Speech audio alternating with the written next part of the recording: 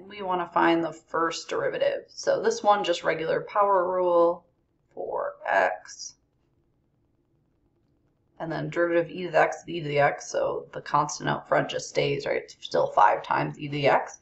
And then we want to know what f prime of 1 is.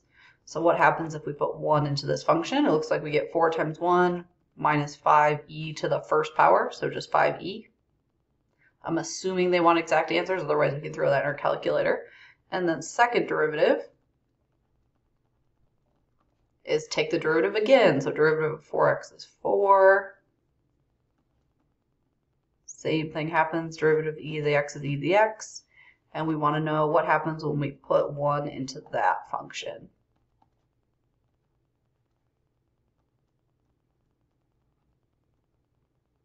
You happen to get the same thing?